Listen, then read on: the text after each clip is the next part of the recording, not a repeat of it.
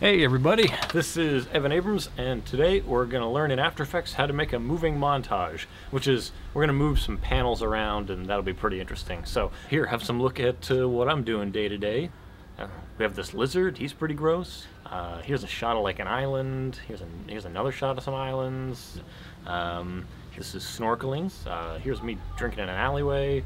Okay, staring directly into the sun really hurts, so we're going to slide this over into After Effects and move some stuff around, and hopefully you can make something sort of like what I made. So the first thing to do is make a new composition, so just keep in mind the size and dimensions and relative space of your composition this time. It could be important for your layout of things later, but in this case we're going to stick with the size of footage that I have, so that's an okay. Call the comp something like final montage, just to keep everything clear in your mind. And here we're going to lay out all the things we're going to use. And to start with, we're going to make a new solid. And notice we're not throwing footage in there right off the get-go. So call this placeholder and give it a color like white or whatever. This is going to hold the place of footage until we're ready to swap it out. And now we're going to make a new solid and make this one black. Okay, and then duplicate it, and we're going to use one in the back to be the background, and we're going to use one on the top to be our outside frame. Now, you saw in the example that we had a frame around the whole thing, which I think looked quite nice. So we're going to use a rounded rectangle, select the outside frame, double click on this to put a rounded rectangle around it. So now you'll notice there's now one around the whole thing, but that doesn't quite do it. We want to kind of pinch that in, so select around all the things on this side, and then hold down Shift and hit the left arrow maybe, or maybe just tap it in a couple there, and then do the same for the top. Tap, tap, and over the side. Tap, tap, and then down at the bottom. Tap, tap. And there we go. Now change it from add to subtract, and you've got a pretty classy frame going around the whole thing. So that'll help us out with cheating some composition. So just lock that, because you don't need to do anything with it now. And the background we're not going to move, so we're going to lock that. Now we're going to make a new camera, and whatever settings you choose, I don't really care. Since we're not going to be moving in and out too much, it's millimeter presets, whatever, doesn't matter. Let's use the 50. Okay. With the camera, pull up its position here, and what we want to do first is make sure that our placeholder is set to being 3D, and then our camera, we want to make sure that its layer transform auto orient is set to off. Now, by default, there's a point of interest out in front of the camera, and then when you move it around, it's going to constantly look at that thing, and that's kind of stupid because it's going to prevent us from doing a lot of good stuff, so just set it to off. Okay, that's great. So now it's not stuck looking at anything other than what we want, and now we can go up setting up our movement and our composition and all that stuff. So our starting frame, we're just going to kind of duplicate some of the stuff that I did, but we've got a starting frame here where we're going to start looking at, and we'll just move ahead to when we want movement to start and click the stopwatch. It's going to set a keyframe, and then hold down Shift and hit page up, and we're going to move ahead 10 frames, and then we're going to go in and start to keyframe some stuff. So the first movement we want this thing to do is to move to the side, I suppose. So cycle through your camera controls here, and let's see, we've got this one that's a dot with an arrow up and down. That's for zooming in and out of things. We don't want that one. There's the free camera move that allows you to just swivel around like crazy. We don't want that one. There's the rotate, which rotates the camera. We don't want that one. We want this one. It's a circle, and it's got triangles up, down, left, right. And now we're going to hold down Shift and click and drag and move to the side. So there we go. Just move it to the side. And you're going to see it's looking at, this thing and then nothing. So duplicate the placeholder, and we're going to change its size, I guess down to like 50% of the size. Now we're going to move it over and just line it up right with the edge. And then again, hold down Shift and hit one of the arrow keys. And we're going to nudge it over a standard amount of units. So there we go. Now we've got this one and this one. That's kind of good, but if you zoom in, and then hold down shift and start hitting the nudge buttons, you'll see it doesn't move as much because the amount it nudges is relative to how zoomed in you are.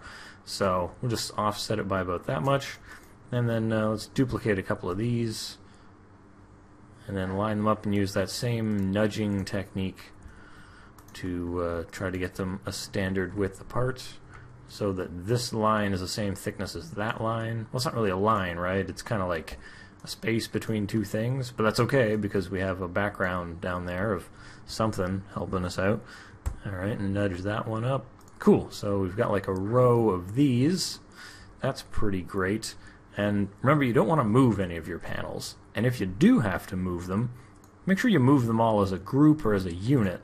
And when you do that, we're going to go Layer, New, Null Object. So we only have to move null objects and not necessarily the layers themselves. So we want to set as few keyframes as possible.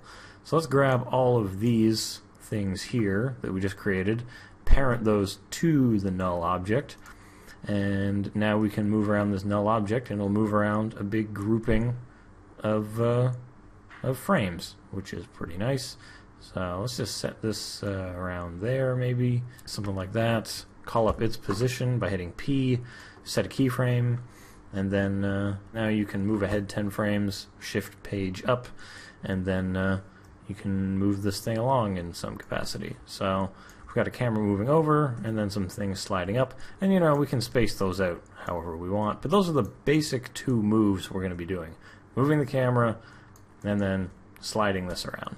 So that kind of does it for me. And the rest is just doing more of that. So let's move ahead and try to space some things out here.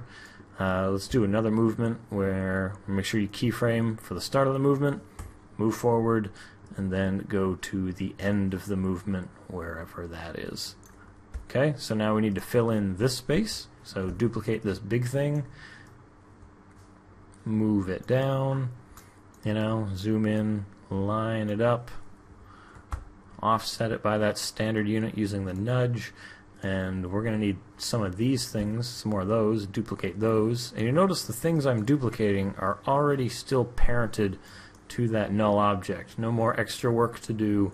So there you go, offset that, and I think at the same time I'm going to set a keyframe for its position of the null object, move that keyframe back, and then bring this down here, kind of like that, so that as we're moving the camera, we're also moving a bunch of things. So that's pretty good. I'm feeling confident about that. And then you could do something classy like, I don't know, just move the camera back. So set a keyframe, move ahead, and then I guess copy and paste keyframe from before. Boop. And then you know what? Let's move this.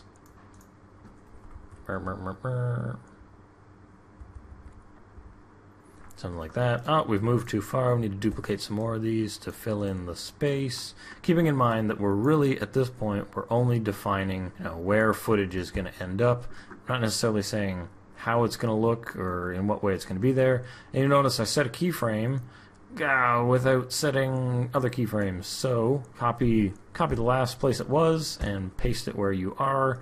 And then look at that. Whoop. We got something like that going on. And I mean, you can move these things independently, but now that we've got placeholders everywhere, we need to import some footage and then stick it in there. So go ahead and import some stuff. Here is some footage of some palm trees. So that's pretty nice.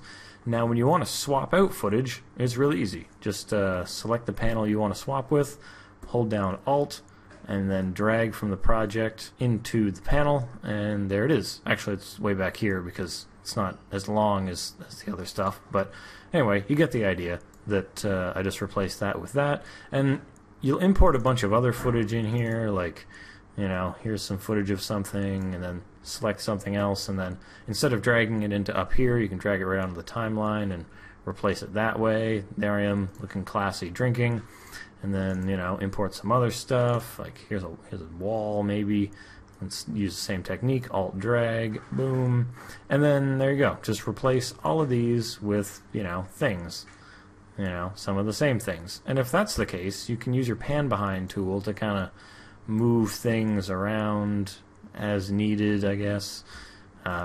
That's why you can use duplicate instances everywhere, but really you're just going to be swapping out and moving stuff and changing stuff. And the rest of it is all down to how you style these things. So, for example, you notice I had rounded edges on everything. It's because I went to all of these and then I applied one of these rounded edged masks to it. Boom. So that was pretty clever of me, eh? A couple of those. And if you apply the masks to the shapes, then when you swap it out, then you'll notice that the mask is still there and everything's still good. And in fact, you can use masks that are smaller than the footage and then use the pan behind tool to move things behind. So here, check this out. Using the pan behind tool, whoa, moving the footage inside the frame. So that can help you compose some things. But some advice I'm going to give you right now is plan before you start doing. Unfortunately, I really didn't plan well going into this tutorial, and now we have kind of like a lackluster example that we've worked on. But I mean, the first one was a lot better, right, guys? Like, it was slightly better. But anyway, this is actually how you duplicate the opening for Parks and Recreation. I don't know if you've seen that show, but it is done with this exact same method of making panels, moving those panels around, and just moving between them. And then each of those panels you can cut together and pre-compose. So let's say I wanted to have a bunch of different footage within this panel. I would pre-compose it, Control-Shift-C, call it whatever. But then inside this, I could splice in all kinds of footage. Like, you know, it goes like this for a while, and then it changes to this one. And actually, those are both the same clip, but I don't really care. But the point is that within each of these placeholders, you can turn those into compositions, and then you can swap things out in there and all that fun stuff. So hopefully that helps you out to make something at least slightly interesting. I know I didn't get too far along, but you can kind of figure it out yourself. You're a smart person. Yeah, hopefully this works out for you. I'm Evan Abrams. This has been how to make a moving montage of some kind in After Effects using 3D layers, cameras, and a couple of masks. So this should take you about half an hour, or you can do it, and then when someone comes to you with footage, you've already got it ready. So boom, easy enough. I'm saving you time all over the place. I'm Evan Abrams. Hope you've enjoyed seeing some of what I do around the island I'm living on, and I'll see you next time. Comment, rate, subscribe, whatever, and new tutorial every week. Thanks, and have a nice day.